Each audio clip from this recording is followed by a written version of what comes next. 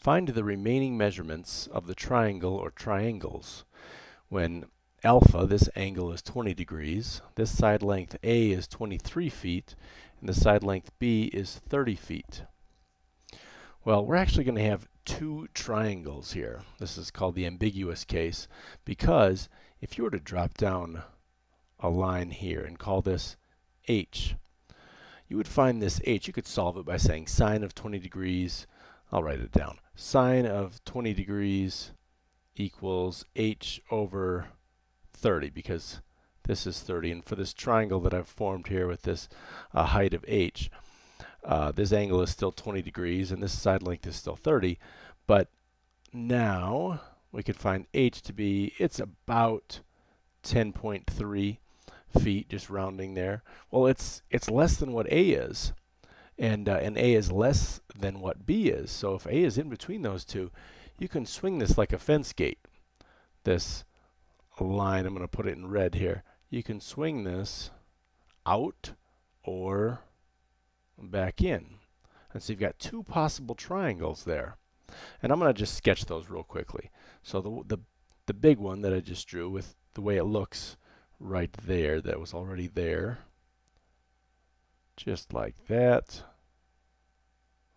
And you've got this 23 feet and the 30 feet and the 20 degrees. And then what you're looking for this angle, I'll call it angle gamma 1 sub 1, because we're going to have another triangle.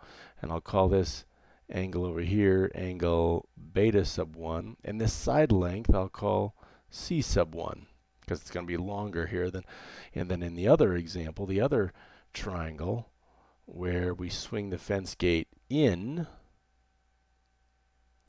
and now everything's a little bit smaller, so I'm going to have to use some arrows, but I still have this side length of 30 and I still have this angle of 20 degrees. This side length is still 23 feet. I've got gamma sub 2, I'll call it gamma sub 2. It's going to be different than gamma sub 1 in this new green triangle. And also beta sub 2, I'll call this angle. And we also have C sub 2. That's this side length. It's shorter than in the other triangle. Okay, let's run through this. I'm going to go kind of quickly. Try to, anyway, just in the interest of time. So the video doesn't get too long, but you can stop it and rewind it if you need to. So we've got sine of 20 degrees over 23 over its opposite side. This is the law of sines, equals the sine of beta sub 1 over its opposite side of 30. I'll multiply each side by 30, and I get 30 multiplied by sine of 20 degrees over 23 equals sine of beta sub 1. Okay, well, how do we find this angle? So we're saying sine of what angle equals all this stuff, and that's using the inverse of sine. So inverse sine of all of this stuff.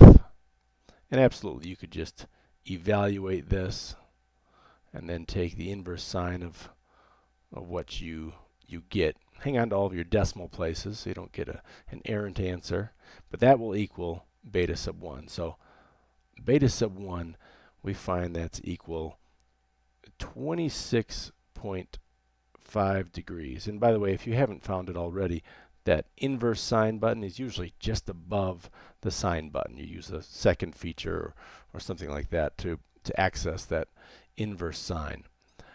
Okay, what else do we need to find? We need to find gamma and C sub 1. Well, gamma can be found, gamma sub 1 can be found by saying, hey, that's 180 degrees minus the other angles that we've used up. So minus the 20 degrees minus the 26.5. So gamma sub 1 equals, well, we have that as 133.5 degrees. All right, that's two things that we're looking for. The third thing we need is C sub 1. So we can keep going with that. Law of sines, that's sine of 133.5 degrees over C sub 1 equals, let's use the ones that are not rounded, sine of 20 degrees over its opposite side of 23. I'm not going to show the solving of this one. I'm just going to, in the interest of space as well, I'm just going to write C sub 1 equals about 48.8 feet. Okay, we have solved that triangle, the one in red. Now in green, let's see if I can fit some of this stuff in there. I'm going to do my best, so bear with me. In green, we have, we're going to run through the same stuff. We're going to say sine of 20 degrees over 23 is sine of beta sub 1, but wait a minute. We can figure something out here. We can say that if gamma sub 1 is 133.5 degrees, or let's look at beta sub 1. Let's look at that one. Beta sub 1 is 26.5 degrees. Well, we got that by using the inverse sine, but look at this. In this unit, or just in this circle here, if this were 26.5 degrees and we took the sine of that, we would get the exact same value for sine if we took the sine of this angle. So that this angle in orange, this beta sub 2, that's right here, beta sub 2 is going to be the supplementary angle, you could call it. That's the 180 degrees, because we're not going all the way around, 180 degrees minus that 26.5, because this little angle is still 26.5. Let's put that in a different color. This little angle is still 26.5, same as this over here. But we're looking for this big orange angle. So 180 minus this 26.5. So now we know that, let's put it in green here, beta sub 2 equals the, think fast here, 153.5 degrees. So we've got one of those angles for the green triangle. Okay, let's run through then and find gamma. So I better do it down here. We've got gamma. Gamma is going to be found by just subtracting. We know two angles, so gamma sub 2 equals that 180 degrees in a triangle minus the 20 degrees used minus the beta sub 2 of 153.5 degrees. And again, this is just it's not playing the trick that we did up here with making the big angle or not. It's just 180 degrees in a triangle. So if you have 180 degrees total and you've used up 20 and 153.5, then here's what you're going to have left for gamma sub 2. You have, for gamma sub 2, only 6.5 degrees. So how did I sketch that triangle? Okay, it's a little more drastic than that. The 6.5 degrees would make that a little bit smaller. It would look a little smaller, but we're doing okay. So we've got gamma sub 2. All right, the last thing we need is C sub 2. Now we can use the law of sines. We say sine of 6.5 degrees over this C sub 2.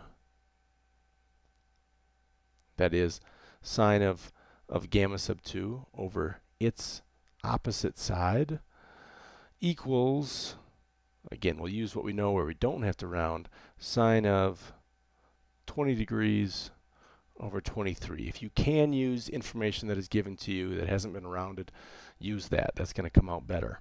Solving for C sub 2. C sub 2 equals 7.6. I don't like that 6. 7.6 feet. So there we have it. Real quick summary. We have two possible triangles because this height that we found using sine of 20 degrees and the side length of 30, this height is less than A, but A is also less than B, so it swings like a fence gate. So you've got this big wide triangle and this skinny triangle. We solved for beta sub 1, and we found that to be this triangle here, the one in red, and then solved and found the rest of the information for the triangle. And then here's the key on finding b sub 2 for what is in green. We said, hey, if this angle b sub 1 is 26.5 degrees, then this angle, it's like saying you could also get the same sine of all of this stuff that's in red here. You could get that if the angle were 153.5 degrees. That is, sine of 153.5 degrees would also equal what's all of this stuff. So it would answer this. Okay, and then we went through and found the stuff for the rest of the triangle. Okay, there it is, the ambiguous case.